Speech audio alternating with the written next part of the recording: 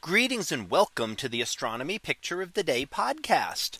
Today's picture for August 8th of 2024 is titled Periodic Comet Swift-Tuttle. So what do we see here? Well, this is a comet and it is known as Swift-Tuttle.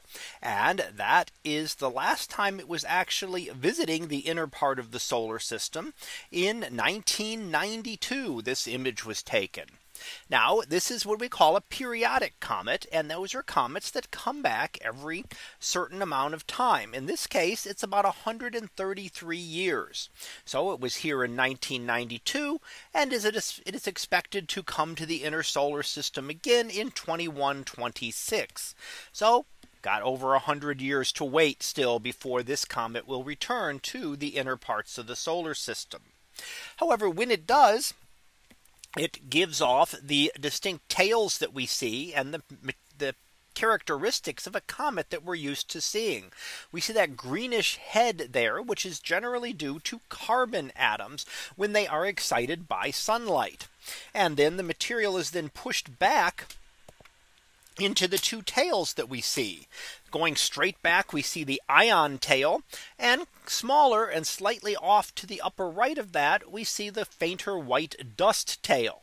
Now the ion tail is individual ions or atoms that are pushed straight back from the sun by the energy of the sun. And the dust tail is heavier particles, heavier molecules that are left behind in the orbit. So they tend to lag behind in the orbit. And that fans out into that dust tail that we see. Now, why is this interesting to look at now, when we're not going to see it for over 100 years again?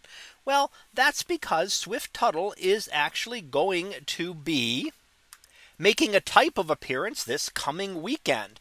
And that is because the debris that's left behind by this comet continues to follow along the same orbit around the sun as the comet did.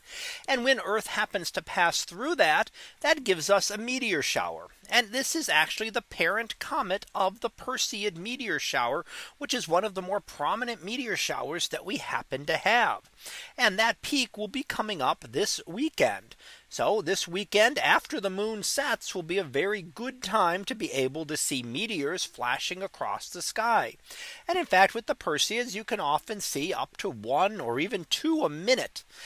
If you have good dark skies in a very dark location. The brighter your location, the harder it's going to see, because the fainter those will appear.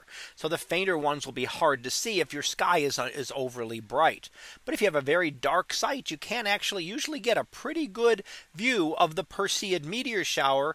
And this is where those come from the comet known as Swift-Tuttle. So that was our picture of the day for August 8th of 2024. It was titled Periodic Comet Swift-Tuttle. We'll be back again tomorrow for the next picture, previewed to be Perseids in space. So we'll see what that is about tomorrow. And until then, have a great day, everyone, and I will see you in class.